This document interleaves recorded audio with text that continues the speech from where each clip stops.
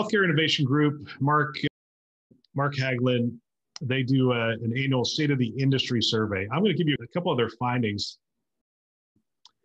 So one of their findings is IT budgets are seen increasing to meet needs. And they said among the survey respondents, 31% said that 0 to 5% of the organizational revenues are expended on IT. 34% said 5 to 10% of their revenues are going to IT. Fully 35% said that more than 10% of their revenue are being spent on IT.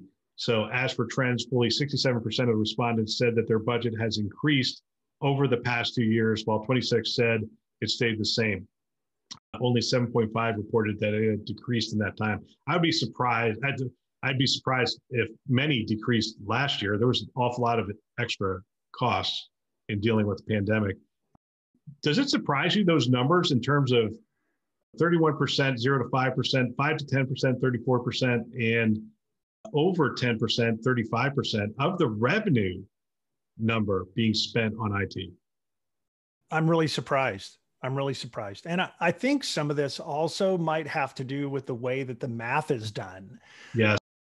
Realistically, back in the day, I talk way back in the day, where you had an IT budget and you were counting, that's what when people ask that question, you thought about IT budget as the spend.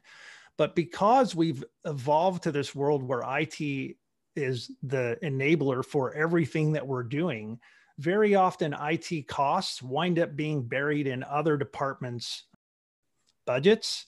And that could be an informatics person. It could be the cost of a cloud-based application that is only used by the finance team or the marketing team. And so it's in the marketing budget.